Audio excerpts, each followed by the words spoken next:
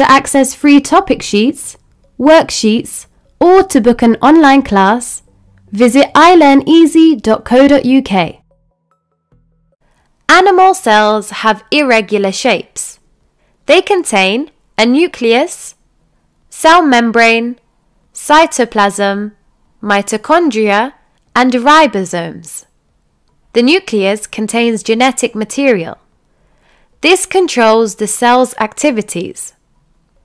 The cell membrane controls the movement of substances that go in and out of the cell. It's able to do this because it has a structure that is permeable to some substances and not others. You can think of it as a gatekeeper. The cytoplasm is a jelly-like material that contains nutrients, salts, and other membrane-bound organelles. Many chemical reactions also occur in the cytoplasm. For example, the chemical reaction of respiration in mitochondria. Mitochondria are known as the powerhouses of the cell. They contain enzymes for aerobic respiration, and this is where most energy is released from respiration. Ribosomes are small organelles found in the cytoplasm where protein synthesis occurs. Now we have learned the basic structure of animal cells. It's important to remember that not all animal cells look the same. The reason for this is because animal cells are specialized for their functions. For example, red blood cells. These cells have a biconcave shape and no nucleus. The reason for this is because it provides a larger surface area in order for the red blood cells to absorb and to carry oxygen in the blood. They also have no nucleus. They are also small and flexible, so they can be carried through blood vessels. Sperm cells. Sperm cells' function is to transfer genes from a male's body to a female gamete. Sperm cells have a tail which allows them to swim towards the egg cell, and it contains many mitochondria to supply ATP for energy. The head of a sperm cell also contains enzymes. These enzymes are released to help break through the outer membrane of egg cells. Vertebrate, invertebrate. Vertebrates are animals with a backbone. For example, elephants. Invertebrates are animals without a backbone. For example, jellyfish. All living things can be put into three main groups: animals, plants, and microorganisms. They have different key features that help us to differentiate between them. For example, animals can't produce their own food. They get their energy by eating other animals or plants. Plants can produce their own food. And microorganisms are very small. In this video, we will look at the animal group. Animals can either be vertebrates or invertebrates. Vertebrates are animals that have a backbone. Invertebrates are animals that don't have a backbone. There are 5 groups of vertebrates: mammals, birds, reptiles, amphibians, and fish. Mammals have body hair or fur. They use their lungs to breathe. Mammals are born live and they drink milk. A mammal's body temperature is usually stable. Therefore, they are warm-blooded animals. An example of a mammal is a lion. Birds. Birds have feathers and they use their lungs to breathe. Birds lay eggs and their temperature is usually stable. Therefore, they are warm-blooded animals. For example, an eagle Reptiles have scales. They use their lungs to breathe. Reptiles also lay eggs and their body temperature changes. Therefore, they are cold-blooded animals. For example, a snake. Amphibians have damp skin. First, they use their gills to breathe and then lungs. Amphibians lay soft eggs in water and their body temperature changes. Therefore, they are cold-blooded animals. For example, a frog. Fish have scales and they use their gills to breathe. Fish lay soft eggs in water and their temperature changes. Therefore, they are cold-blooded animals. There are also different types of invertebrates which we can put into groups. For example, invertebrates with 6 legs, invertebrates with more than 6 legs, invertebrates without legs. Invertebrates without legs can be grouped into worm-like or not worm-like. The 6 groups are mollusks, arthropods, worms, cnidarians, echinoderms, sponges. Mollusks. There are many different types of mollusks. Some have shells for protection and others don't. For example, snails, squid, and oysters. Arthropods live on land. There are many different types of arthropods. For example, ants, spiders, crabs, millipedes. Arthropods can have different numbers of jointed legs. Some have 6, some have 8, some have 10, and some have even more than 10.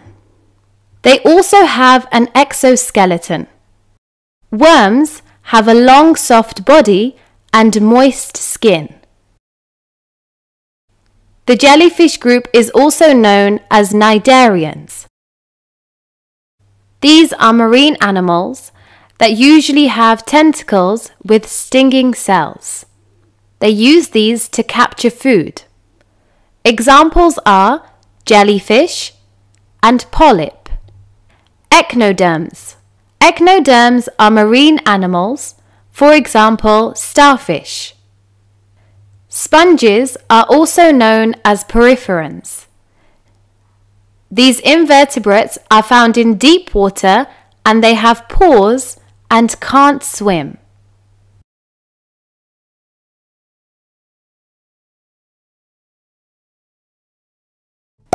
Herbivores, carnivores, omnivores. In this lesson, we will learn the difference between these 3 words. Herbivores. Herbivores are animals that eat plants. For example, sheep eat plants. Therefore, they are herbivores. Carnivores. Carnivores are animals that eat meat. For example, lions eat only meat. Therefore, they are carnivores. Omnivores are animals that eat both plants and meat. For example, bears eat plants and animals. Therefore, they are omnivores. Warm-blooded, cold-blooded. Warm-blooded animals are able to maintain a nearly constant body temperature regardless of the temperature of the environment. Mammals and birds are warm-blooded animals.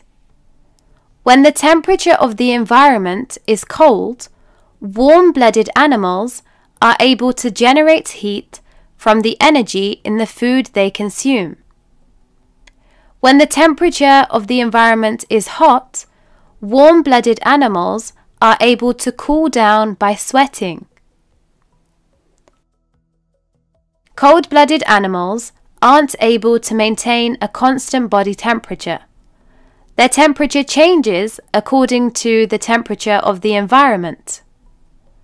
Therefore, these animals are unable to survive in extreme temperatures.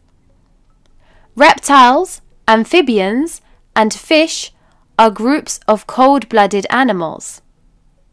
Living things can be classified into 5 groups. These are called kingdoms. Each kingdom contains organisms that have similar characteristics. The 5 kingdoms are animals, plants, fungi, bacteria, protists. Animals are multicellular organisms. They feed on other living things. Plants are multicellular organisms. They make their own food through the process of photosynthesis. Fungi. These cells can be unicellular or multicellular. For example, mushrooms, yeast. They can't produce their own food. Instead, they feed on organic matter. Bacteria. These are unicellular organisms. Bacteria is found everywhere. Protists. These are mainly unicellular organisms that live in water.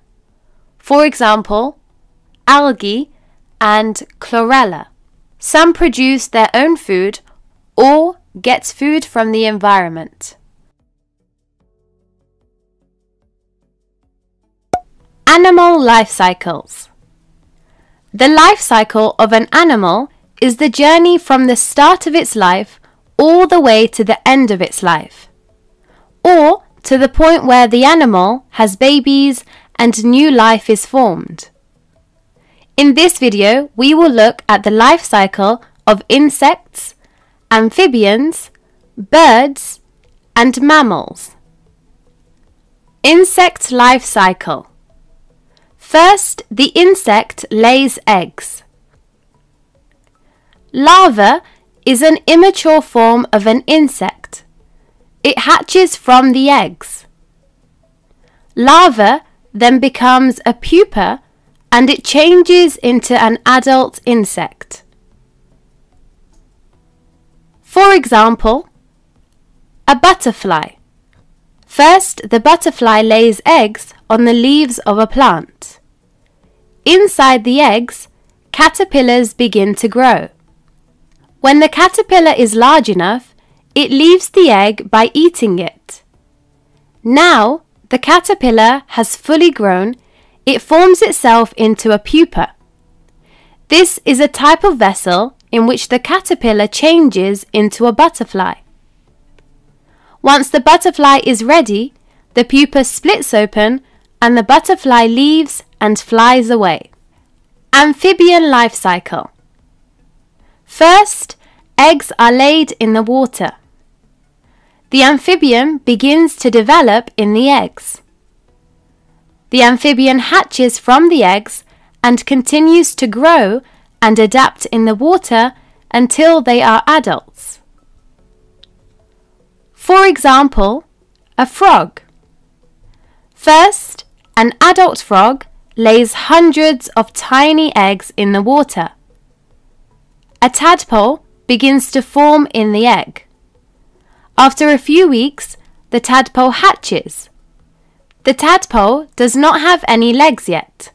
So, after a few weeks, they grow their back legs and then their front legs.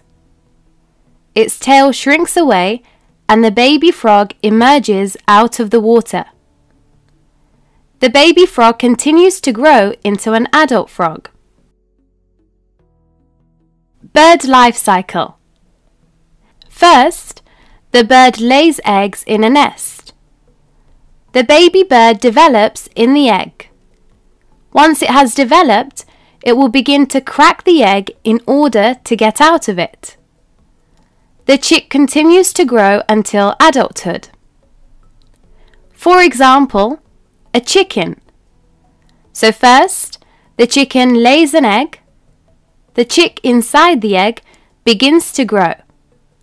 Once it has fully developed, it cracks the egg open and gets out of it.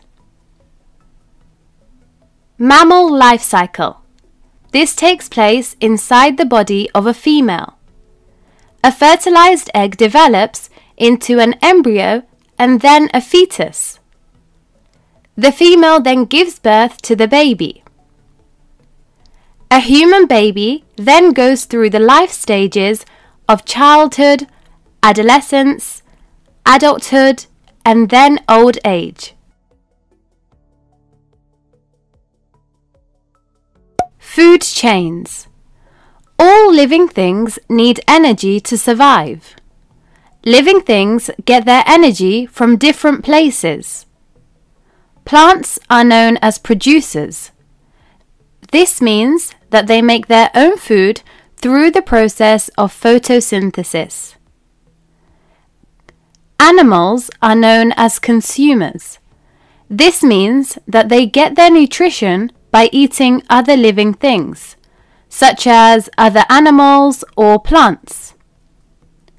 An animal that eats another animal is called a predator. The animal they eat is called prey. So, predators eat prey. A food chain shows us how plants and animals depend on each other for food. The energy in the food passes along the food chain. Food chains usually begin with a plant and end with a large animal. So, we begin with the producers. The primary consumers are the animals that eat the plants. The secondary consumers are the animals that eat the primary consumers. The tertiary consumers are the animals that eat the secondary consumers. When all living things die, decomposers feed on them. Examples of decomposers are bacteria, fungi, beetles, etc. Now let's look at some examples. Plants, rabbit, fox, lion. So here is a food chain. The rabbit eats the plants. The fox eats the rabbit. The lion eats the fox. The plants are the producers. The rabbit is the primary consumer. The fox is the secondary consumer. The lion is the tertiary consumer. Another example is algae, small fish, bigger fish, sea lion, sharks. The small fish eat the algae. The bigger fish eat the small fish. The sea lion eats the bigger fish. The sharks eat the sea lions. Algae is the producer. Small fish are the primary consumers. Bigger fish are the secondary consumers. Sea lions are the tertiary consumers. Sharks are the quaternary consumers.